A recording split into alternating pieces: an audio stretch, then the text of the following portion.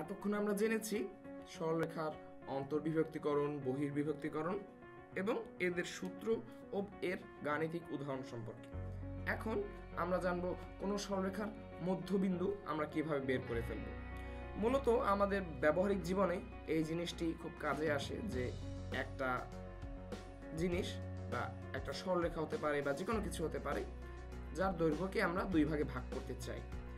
এখানে এই সরলরেখার মধ্যবিন্দু নির্ণয়ের সূত্রটি আমাদের বেশ কাজে আসবে।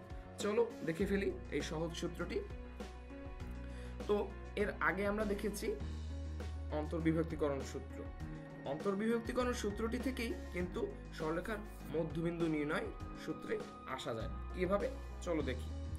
তো আমাদের আগে জানা অনুসারে একটি কার্তেশীয় তল দেওয়া আছে, এক্স ও এক্স প্রাইম এবং ওয়াই ও ওয়াই প্রাইম দুটি পরস্পর লম্বভাবে ছেদ করা সরলরেখার মাধ্যমে। এখন এখানে একটি বিন্দু দেওয়া আছে এ, যার স্থানাঙ্ক বলা হয়েছে x1, y1 এবং আরেকটি বিন্দু দেওয়া আছে বি, যার স্থানাঙ্ক বলা হয়েছে x2, y2। এ ও বি দুটি বিন্দু। এখন আমাদের এই এবি রেখার মধ্যবিন্দু নির্ণয় করতে হবে, অর্থাৎ এবি এর মধ্যবিন্দু। মধ্যবিন্দু মানে কি? এ ও বি থেকে এই রেখার উপর এমন একটি বিন্দু নির্ণয় করতে হবে যে এম থেকে, ধরি যদি বিন্দুটি এম হয়, তাহলে বিন্দু এ থেকে এম বিন্দুর যা দূরত্ব, বি থেকে এম বিন্দুর দূরত্ব তাই হবে। অর্থাৎ এবি কে এম বিন্দু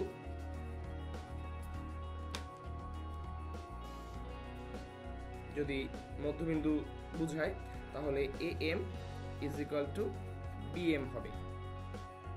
তো একে আমরা কি এভাবে লিখতে পারি না যে A M divided by B M is equal to 1? তাহলে কি দেখা গেল? একটু ভালো করে লক্ষ্য করলে তোমরা দেখতে পাবে একে আবার এভাবে করে লেখা যায়। অর্থাৎ কোন রেখার মধ্যবিন্দু ওই রেখাটিকে 1:1 অনুপাতে বিভক্ত করে। এখন এটা কোন ধরনের বিভক্তিকরণ? হ্যাঁ, তোমরা ঠিক ধরেছো, এটি হচ্ছে অন্তর্বিভক্তিকরণ, কেননা এম বিন্দুটি এই দুই প্রান্ত বিন্দুর মধ্যেই অবস্থান করছে। তো কিভাবে আমরা সরলরেখার মধ্যবিন্দু নির্ণয় করার সূত্র পাবো চলো দেখে নিই।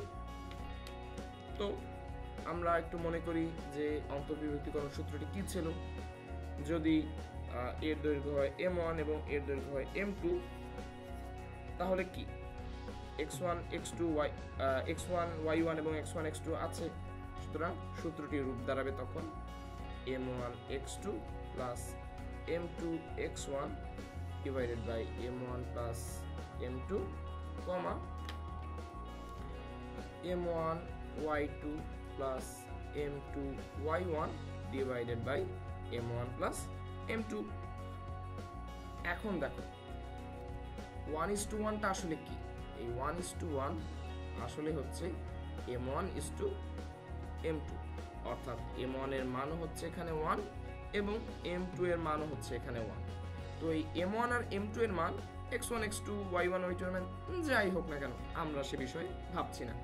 m1 এবং m2 এর মান আমরা এই সূত্রে বসিয়ে দেখব যে কি পাচ্ছি। সূত্রে বসালে হচ্ছে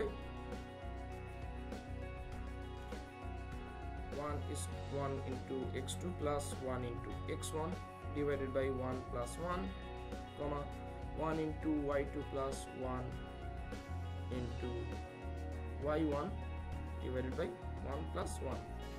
তো একে লেখা যায় কিভাবে? বা x2 plus x1 divided by 2, y2 plus y1 divided by 2। দেখো খুব সুন্দর একটি সূত্র আমরা পেয়ে গেছি। কিভাবে কোন সরলরেখার মধ্যবিন্দু নির্ণয় করার জন্য সরলরেখার ভুজ দুটির যোগফল এবং তাকে 2 দিয়ে ভাগ এবং কোটি দুটির যোগফল ও তাকে 2 দিয়ে ভাগ দিলে আমরা যথাক্রমে মধ্যবিন্দুর ভুজ ও কোটি পেয়ে যাব। তো তোমরা এখন বিভিন্ন বিন্দু ধরে নিয়ে সেই সরলরেখা এঁকে চেষ্টা করে দেখতে পারো তাদের মধ্যবিন্দু নির্ণয় করতে পারছো কিনা।